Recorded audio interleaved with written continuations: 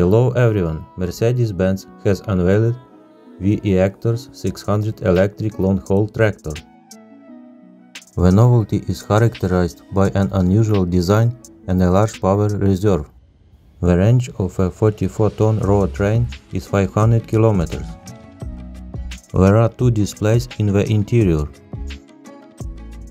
The tractor was equipped with modern driver assistance systems and other innovative technologies. The truck's front optics are mounted in the bumper.